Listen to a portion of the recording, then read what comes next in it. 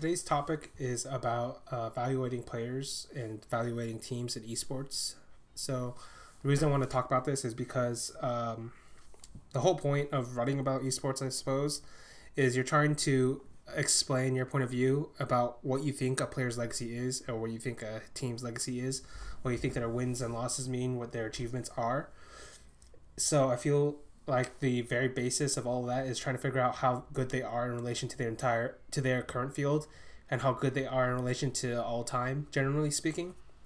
And I wanted to talk about this because there's been a general trend of people trying to reduce it to just one tournament, or it could be the most prestigious, or it could have the most prize money, whatever. So some examples of this is Worlds and League of Legends, or TI in Dota 2, or this happened in BlizzCon in 2015 where SOS won that title, and a lot of people were telling me he was like the best player of that year, even though it made no sense.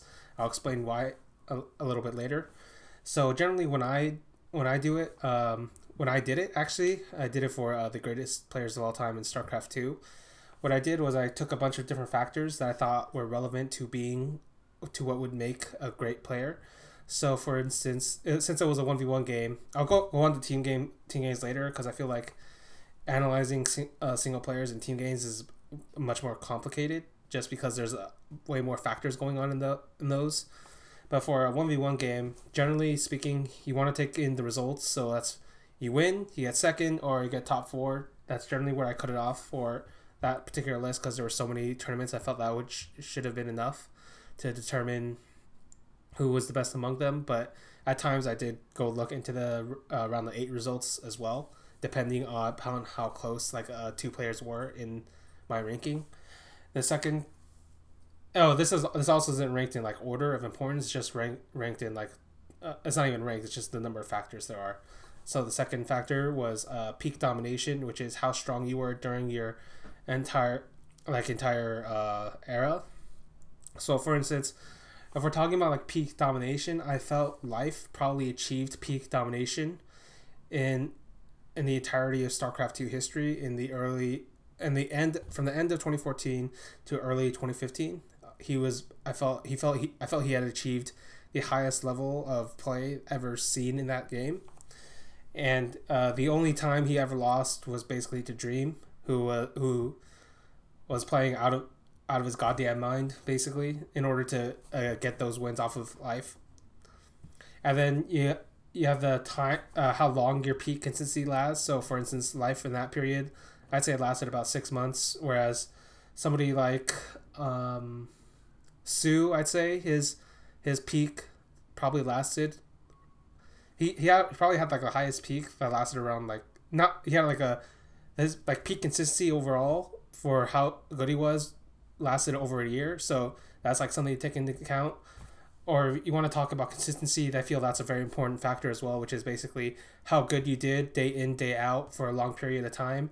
So in terms of like highest level consistency over a broad period of time, I felt Mario was the best among all of the players, because for a long period of time just kept getting round the 4, and yeah, he wasn't winning as much as compared to his like contemporaries or the all-time greats, but his like level of consistency in play was extraordinarily high. And then to like a lower extent would be like something like Parting, who kept going round of 16s, which I found less impressive. And then the final factor is the people you beat along the way. And I know some people don't really like this, because generally, like, they feel like the objective way is to basically basically name a tournament and then rank them by tiers. So like GSL will be a tier 1, and then Foreignerlands a tier 2 or whatever. Generally, how I did it was I decided how who you beat was important as well. And it makes it more subjective, because basically I'm saying this player was worse than this player, even relative to their times. And I'm fine with doing that, because I want to give a subjective view of what I think rather than what I think the overall people might think. But it requires a lot more reasoning and a lot more research, so I don't really expect people to do this one. But basically that's what I did when I was doing this list for the greatest of all time in StarCraft 2. So I'll give you a brief example. There were there are two tournaments I'm thinking of. The first one is when ST won his third GSL, and it was an undefeated streak where he basically won every single game. He didn't drop a single game in the entire tournament. And while that sounds impressive, the fact was, like, even relative to that time, it wasn't like he wasn't playing against the elite level of players for almost the entirety of the run, and like they were just like good or promising, or like maybe one of them got an upset or something, but they weren't like put it this way, they aren't players that you would remember of now, even if you were like a hardcore-ish like StarCraft 2 fan, right? And then I'll give you another example. Innovation lost his first GSL finals against Sulky in the first season of Heart of the Swarm in StarCraft 2. But let me give you a rundown of who he had to beat in order to get to these finals. He had to beat Hyun. He had to beat Hyun, who was, I think, top 5 Zerg at the time. He had to beat Rain, probably top 2, top 3 Protoss at the time. Then he had to beat Flash. Arguably, people were pinning him as a better Terran than Innovation at the time. I thought he was worse, but he was like easily second best in my opinion. And then he had to beat Life, who I thought was the best or second best Zerg. Then he had to beat Roro, who had won the last GSL, was another top 5 Zerg. Then he had to beat Symbol, who was another top 5 Zerg. All total, he beat the best players from 3, 4, 5, 6, and 7 in order to get to that GSL finals. Unfortunately for him, he ran into number 2. And even though he went like 3-0 in the initial like best of 7, he choked like crazy. Like he basically was losing to a bunch of builds he had seen before. He had practiced against. Like Symbol had used similar types of builds, similar types of strategies, but this time he completely like failed the execution. And then in the final game, it was like a super choke where he did that medevac boost from his buildings to the edge of his base, and then it ran out, and then it ran to like a bunch of mutas, so he couldn't even like run it away. At the same time, his other half of the army was killing rocks in the center, and then Sulky's army killed that too. So it was one of the biggest chokes he'd ever seen, and it's kind of funny, I guess, that people try to forget about it, but that's like that's such a fucking crazy choke. It's one of the greatest chokes of all time as well, even though it's also like one of the greatest runs, it's also like one of the greatest chokes. So it's a pretty good run, all things considered. So those are all things I think about. And then there are a bunch of external factors as well. For instance, what I think, how much prestige I would attach to a tournament, or how important I think a tournament was. So for instance, like a lot of people generally assume like a GSL was always more important, whereas I felt like BlizzCon had a bit more prestige, and a top foreigner land though could also be very close to GSL. So for instance, like the early the 2012 MLGs, IPL, certain DreamHacks had like crazy lists of players at times. So that's also why I did the who you beat list, because in those cases, people who you beat might be more important than the tournament you won at. And I explained a few reasons why. And so we'll come back to the SOS argument for BlizzCon. So a lot of people pinned SOS as the best player of 2015 at BlizzCon because he won it.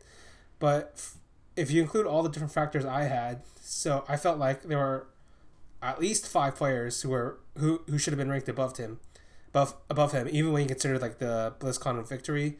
Innovation, Maru, Hero, CJ, Entis Hero, Classic, Buell, Dream, like all these guys had arguments, or all these guys definitively had better achievements and better victories against more opponents and across more tournaments across a longer period of time. Oh, and Life as well, because I picked Life as the best player that year, I believe. And so basically he doesn't even make top 5, much less first. But because BlizzCon was such a big event, people just like naturally got into the hype and just assumed he was the best, but he wasn't. This incidentally also happened in 2013, but no.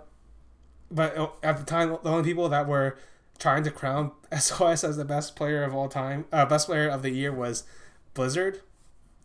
And I thought that was always pretty funny because famously Blizzard put SOS on the second stream, so anybody at BlizzCon could not watch him. All right, so how does this relate to team games like CS:GO or Dota 2? Basically, I use very similar factors in order to decide how good a team is overall in relation to the entire field. But there are a bunch of external factors that you have to consider here that change the entire makeup of the game. So, for instance, in Dota 2, you'd have to consider all the patches basically, and you'd have to consider, and it's hard to consider like how a player is doing like you have to figure out how much a player is being enabled by the patch, I guess is a good way to put it. So for instance, Shiki was a terrible player, but he made TI finals, right? But he only had one good hero in the entire pool, was Lina. So really, even though Shiki had like one of the highest achievements a Dota 2 player could ever have, he will go down as one of the worst mid laners, probably in the professional scene ever, maybe. Like, you'd have to go really down there to find a worse mid laner than Shiki was at that time.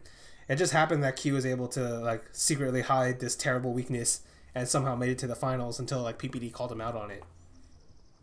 In CS:GO, there's like it's not quite as drastic when you consider like a patch is, but for both CS:GO and Dota 2, you have to consider how good a team is in relation to the player.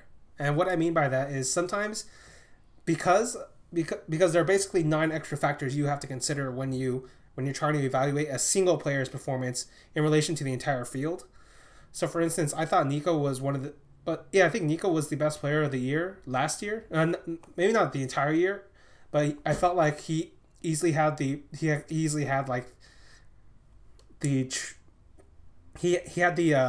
achievements relative to his team and the entire field to prove that he was basically the best player for like the middle part of 2016. And the reason I said this is because if you watch those games, basically he was carrying 3 dead bodies, and then Chris J was his only like helpful player on his team. And then basically it was Chris J, Nico, and then you had Dennis, Speedy, and then Nex, who like fucking disappeared at LAN for whatever reason. So basically the 2 of them were carrying everybody, and it's mostly just Nico a lot of the times. So Nico, but what made Nico fucking crazy was he played Fnatic during Fnatic's crazy like 6 tournament run, and he almost beat them single-handedly on Dust 2. Like, I can't think of a single one player performance that ever reached that like peak level of just that one game. It was fucking crazy. Because basically what's happening in that game is he's playing against the best player. He's playing against the best team. All 4 other players on that team are very good. Crims, Dennis, JW, Flusha. On his own team, he has Chris J, and then 3 guys who are missing most of the time, or who are missing easy shots, or like who over-aggress, or basically put Nico in terrible positions. And somehow Nico almost took that in overtime. Like, that's fucking crazy. And that's why you can't really use results as much when you're rating a single player in terms of how good that player was, because I feel like sometimes you just get unlucky in terms of like opportunities you have as a player as to how good you as proving how good you actually are. So for instance, like, here's a good example is like Stewie 2K. He would never be anywhere if Get Right decided to join Cloud9. He'd probably still be playing. Oh, not probably. He'd probably be playing FPL for a longer period of time before somebody decided to bet their money on him, because there's all that investment going in. So eventually he would have risen up anyway, probably, but he rose up faster, and then he proved that he was better than any player on Cloud9. And then after you bring in automatic, you realize, and then this is a very important point. After bringing in automatic, you kind of realize that, yeah, automatic wasn't really that good before Stewie 2K, but you have to have the caveat or question now, like, all of a sudden he's good. So what does this mean in terms of like player like evaluation? Does this mean he was in the wrong role? Does this mean he had the wrong team? like what exactly was going on here, and those are so many like different and hard questions to ask, which makes player evaluation even harder. So these are all like things that make it very hard. And generally speaking, because of this, I try to disfavor, I guess, players, or like basically I give them like some kind of base element like handicap in my mind, where like, yeah, you were really good on your team, but your team was fucking amazing. So for instance, I'd say like, yeah, I think Device is really fucking good, but I think his team is fucking amazing too. So it's hard for me to say, for instance, like he is the best player right now. He was like the best player for sure prior to like FaZe defeating them. Like I felt like there were arguments before then of coldzera or Snacks being better than him, but whether or not that was true was hard to say because there wasn't enough data at that point. Whereas like here's the crazy element is like, if every once in a while you can get like a team where they do have two of the top five best players, and I think this is what's happening right now in SK, where I think coldzera is the best player, and I think Fur is like a superstar level player. So at this point, that team is literally stacked to the gills with talent and skill. It's because like Fallen's coming back, and Phelps has still been pretty good the entire way. Like it's really that team is so goddamn dangerous. But that's a different topic. But basically, that's how I've been thinking about evaluating players, evaluating teams, and this is generally why I feel like the reductionist argument of trying to put it down to like one tournament, or trying to evaluate a player based off of one tournament, is faulty. And then if you do this like overarching view of players, you get a better sense of when they're overperforming or when they're underperforming relative to the general skill level. So for instance, at ESL Pro League this week, I felt RBK was grossly overperforming. Like he was basically killing everybody everywhere he met, and that's why Envious made it out of the group stage. It wasn't because of Scream, it wasn't because of Happy, it wasn't because of XMS. Like they did okay, or some of them did better than usual. I felt like Happy was like I felt like Happy changed his playstyle maybe a little bit, but it felt like Sixer was a bit better. But I felt like RBK was the clear carry of that team for that tournament because he was the best player on that team for that tournament. But because of the overarching view I have of I've seen from him from overall lands, I feel like this is an obvious overperformance. Now, if he continues to do this, then I'd have to change my opinion about how good he is overall as a player. But for now, that's what I do. For now, I put it up to like an overperformance for now. One last thing, I guess I'll put it into context is you also have to split CSGO player skill and Dota 2 player skill in two similar contexts. In this, basically, there is a pre-battle and during battle like simulation or circumstances or scenarios where basically the pre-battle is how good a player is at positioning himself to get the best battles possible, given the relative information they have on the map and information they have from the team. So I feel like coldzera is the best at this, and this is why he's so good at mid game and late game in each round. Or this is this is a part of like why I think Anna is excellent on OG, even though people criticize his early game laning stage so much, is because he's pretty excellent at the entire positioning thing relative to his team and relative to what he knows on the map, right? And then there's also the during the battle. So for instance, I felt like Simple didn't necessarily have like the greatest sense of when to pull back, but he continually got away with it because his pure mechanics basically let him outshoot everybody out of like a terrible position. Or like Shocks, that famous Shocks clip where he's on the A side of Cash and he got surrounded by like four selfless players and he hit all four of them.